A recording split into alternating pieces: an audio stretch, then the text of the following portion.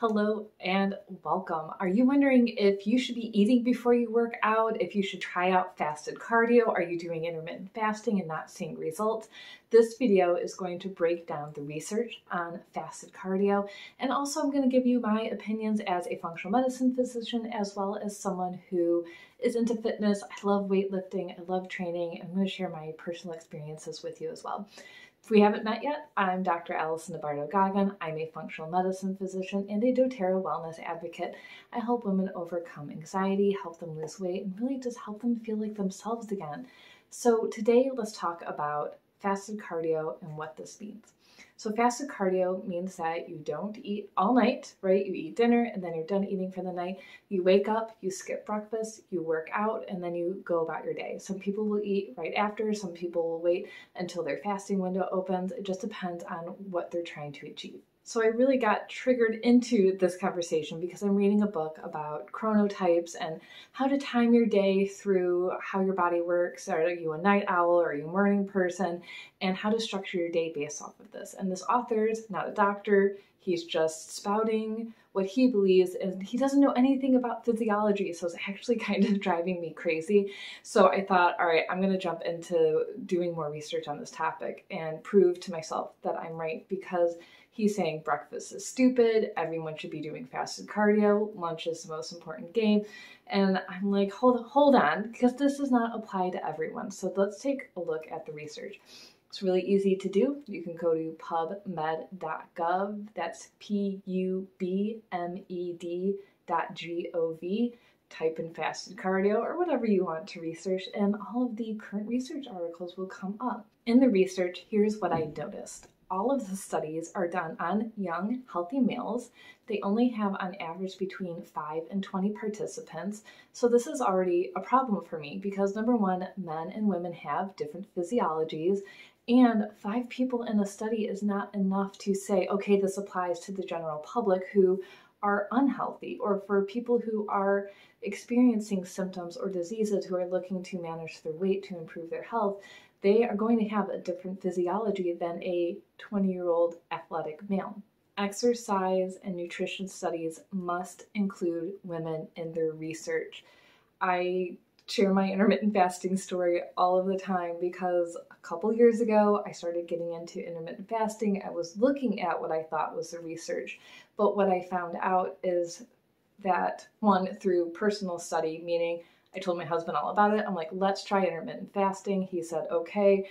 He lost 20 pounds. I gained like 15 pounds. And I was like, what the heck? Intermittent fasting is supposed to be amazing.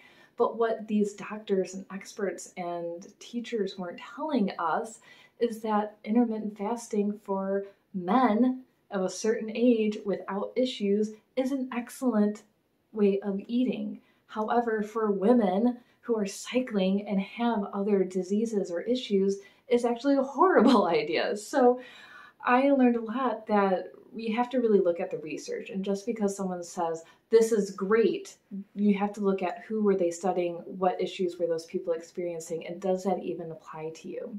And we need thousands of participants in a variety of studies to prove that fasted cardio, or really anything, is an effective treatment or way of living, to prove that this is effective. So just saying 5 people in a study is good enough actually isn't good enough. We need to do a lot deeper and more broader research. My next issue with most of these studies is that they just quoted young, healthy males. So what does healthy mean? Because that might mean that their blood work looks fine, but they are having other issues. So I'll tell you from my practice, when I work with men, they don't like filling out their forms. They say everything's great. I have to ask so many questions, or sometimes even talk to their spouse to get to their symptoms and what they're experiencing, because it's really hard to admit when you don't feel good. And for men, that can be very difficult. So a 20-year-old kid or someone who's walking to the study going, yeah, I feel great.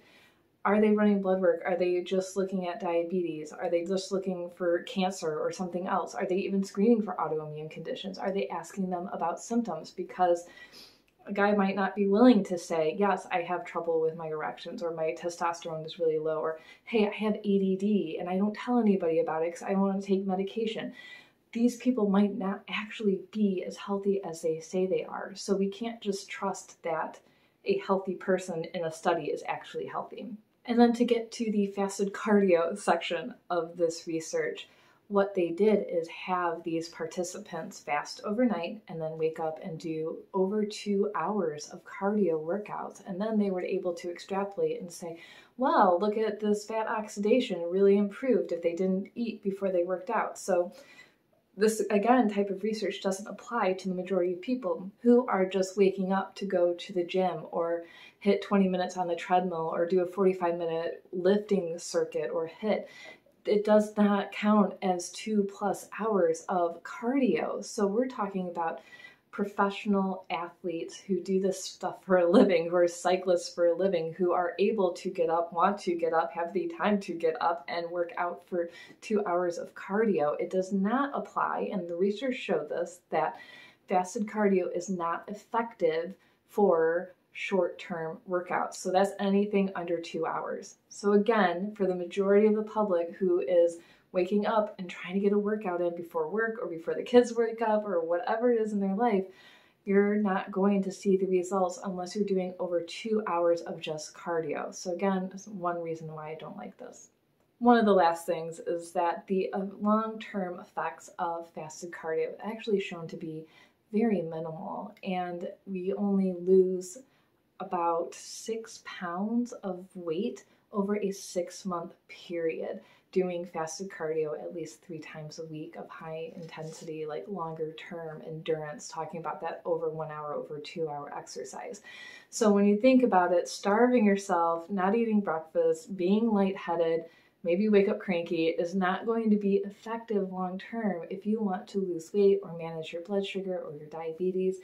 We need to find a different way to do this. Then, because you're working out in the morning, your cortisol is higher, as it should be, because we're supposed to wake up with energy and feel good, that you're going to actually burn more muscle than you are fat. So you don't want to burn muscle, you want to burn fat during your workouts, but being fasted, having that high levels of cortisol, you're actually going to make things worse most likely, especially if you're weightlifting or doing high intensity workouts.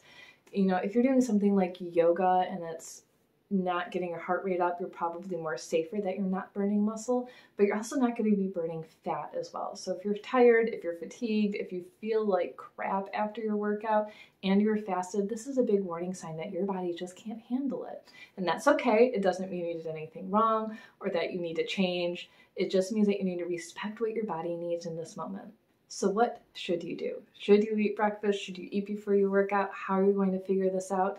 My number one belief in my practice is that experimentation is awesome. So take 2 or 4 weeks and play around with your food. I do believe that you should be eating breakfast for most people. Most of my patients who come in are women who are high stress. They don't feel good in the morning. They're anxious.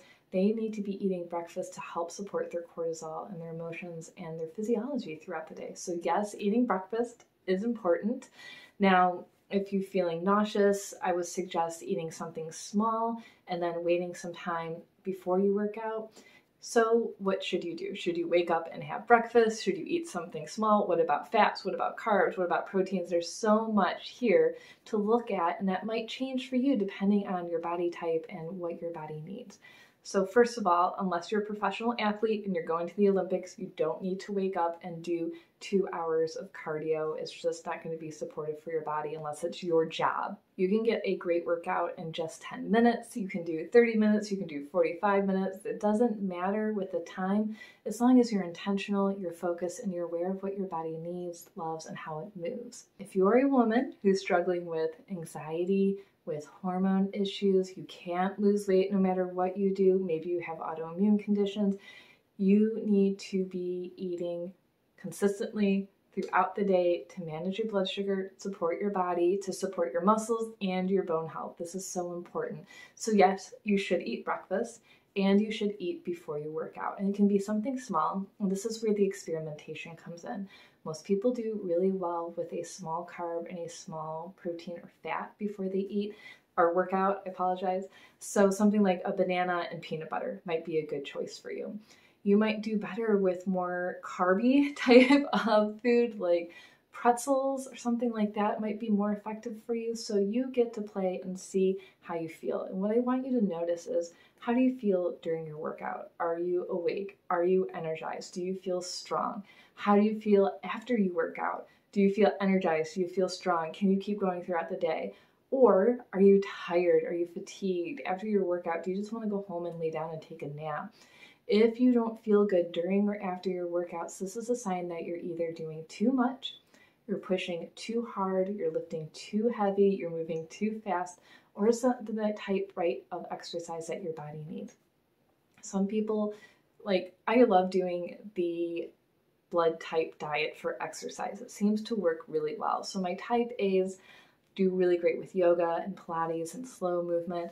My type O's are the awesome weightlifters, and the A, B's, and the B's typically do good with something in the middle, like Zumba or tennis, or, you know, something that's like a really good combination. So figuring out your blood type exercise can be really helpful, but also just listening to your body and trying new things. If you struggle with autoimmune conditions, PCOS, chronic viral infections like Epstein-Barr, cytomegalovirus, you need to go low and slow with your exercise. I talk about this all the time, I feel like, but you also need to be eating breakfast and you need to be eating before you work out. So the distinction between those would be, if you eat breakfast at 7 a.m. and then you work out at 8, that's good.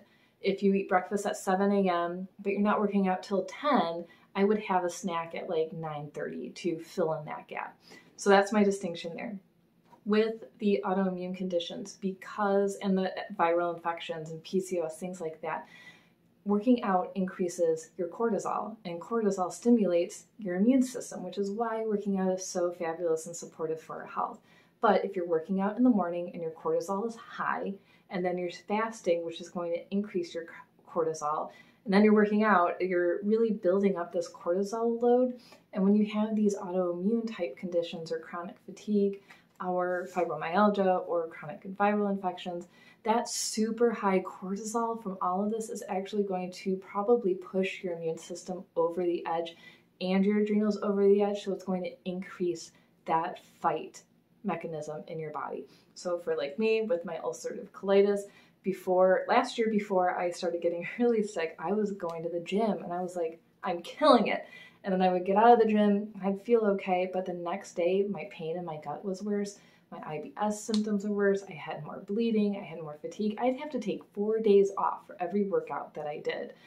And that was a major sign that my body was starting to fail, that my workouts were increasing my autoimmunity, and I needed to switch to something lighter and more effective for how my body was responding. So for people like you and me, if you're in this category, food can support, it can manage that cortisol. So one, you're improving your adrenal signaling, but you're also improving your mitochondrial signaling from your cells. So it's going to support your blood sugar. You're not going to get that immune system push that's going to increase the attack on your body. Now, if you're a healthy male, if you're a young, healthy male, really men of all ages, because the hormones for men are stable throughout their life. They're not going through menstrual cycles, they're not going through menopause, which is also why so much research for postmenopausal females and males tend to align, because the hormones are now stable and they're not shifting throughout the day. You can try doing fasted cardio, but if you have testosterone issues, if you have adrenal issues, if you have blood sugar issues, fasted cardio also will not help you. It will probably do more damage to your adrenals, which is going to lower your testosterone and cause more issues there. It becomes a cascade of endocrine concerns that you just don't want to deal with. It's not worth it. So eat your food, enjoy it, play around. Does your body like carbs, fat, protein, a mixture before you work out? This is your game to try and really see how your body functions best. And I would also have your blood work done before you try any type of fasted cardio, and bring it to someone like me who does functional medicine. Look at your testosterone levels, your iron levels, your estrogen levels. What's your thyroid doing? Get checked out for autoimmune concerns, because men, while it's not that common, I think it gets so ignored in men because we're like, oh, that can't be it. So they get pushed off. They get ignored as well. So make sure you're getting yourself checked out, your whole body, your whole physiology, and make sure you're good to go. And if you're looking for personalized care, please shoot me a message on Facebook. I'll drop the link below. Let me know what's going on. You can schedule a free health assessment as well online through my website, where we just sit and chat for about 30 minutes about your symptoms, your goals, and what type of testing you need, and brainstorm on how you can move forward. Thanks for tuning in today. Make sure you like and subscribe so that way you can stay tuned with all of our weekly videos, and I'll see you soon.